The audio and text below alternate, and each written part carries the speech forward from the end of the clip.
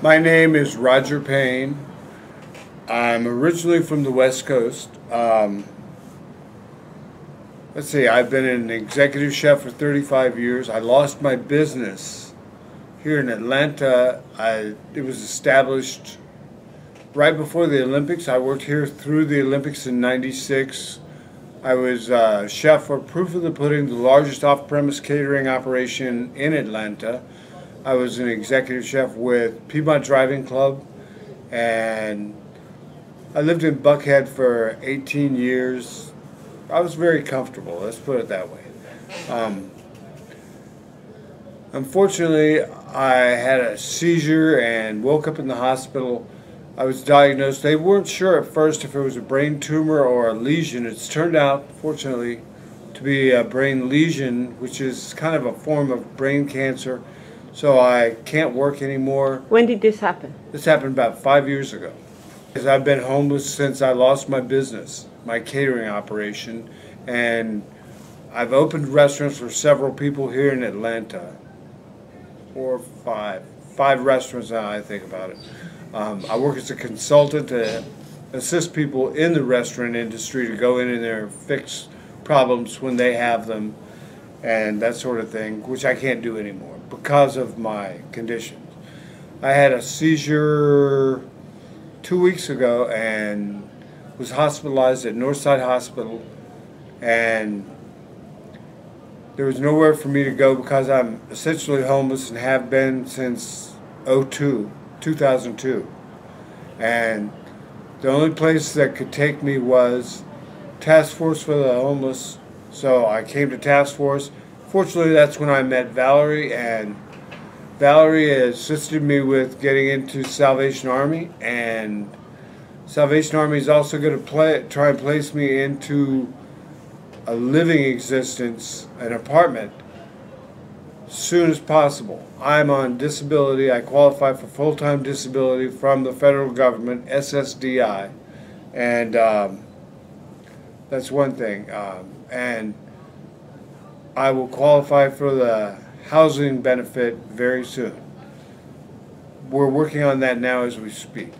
Okay, let me ask you something. How does it make you feel when you had a very comfortable lifestyle, living in Buckhead area, having a great business, and all of a sudden find yourself in the streets of Atlanta, being Can you homeless? say culture shock? Yes, please talk about your experience. Yeah, in the so I past 5 years, you have gone through some changes in your Some life. major league changes. I lost my M3 BMW.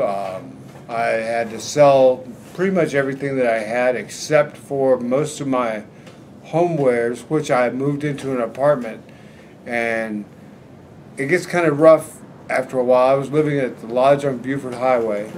And You had to sell everything to take care of your living expenses or medical expenses? both living expenses and medical expenses. And the stuff that was in my apartment at the lodge on Buford, it was a one-bedroom apartment with my girlfriend. They confiscated. When I went over there to pay outstanding rent of 1 week, which was only $209, which is not that much money to me. It is now. Now it's might as well be $1,000. But at the time, I was like, I had lost my wallet, which I've since recovered, but I have my disability benefits direct deposited to a MasterCard, debit card, and I had it shipped over there. And while I was waiting for it to show up, and I made arrangements with a manager over there that when it got there, I would take care of that the rent that was in arrears, which I intended to do. But I went over there to do it, but there was a different person working the desk. She had me arrested for trespassing, criminal trespassing, because I no longer lived there, which I thought was just a little malicious. I mean, it's like, yeah, I was homeless, but I was paying my rent, and I had made arrangements with the guy. He said, as soon as the card shows up, yeah, we'll just take the card, swipe the card, accept your rent and everything. You'll be caught up, everything will be fine. But no, it didn't happen that way. She made it not happen that way. So, tough being homeless. You don't catch many breaks. I was very lucky in running into Valerie. Very lucky. When did you come to task force? I came to task force 2 weeks ago. Today being the 19th, I was hospitalized in Northside Hospital because of this seizure problem I have. I have a brain lesion, my balance is off, my equilibrium is off, my memory is not as good as it used to be. I have a bunch of problems. The way they put it to me, the doctor put it to me, is it's a neurological disorder because of the lesion. It's neurotransmitters aren't working as well as they normally would, as they do in a normal person. And it creates a very large handicap for me. And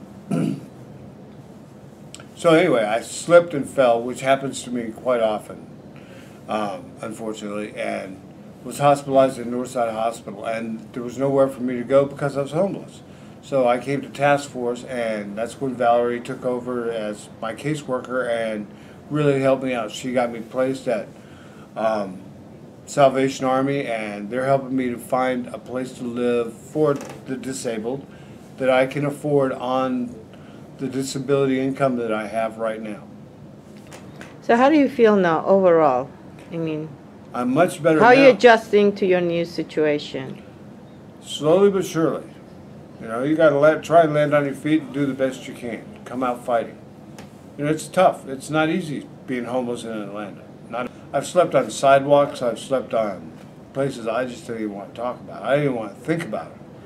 I was waiting for a night shelter to open up, the winter shelter to open up at Central Presbyterian Church downtown Atlanta.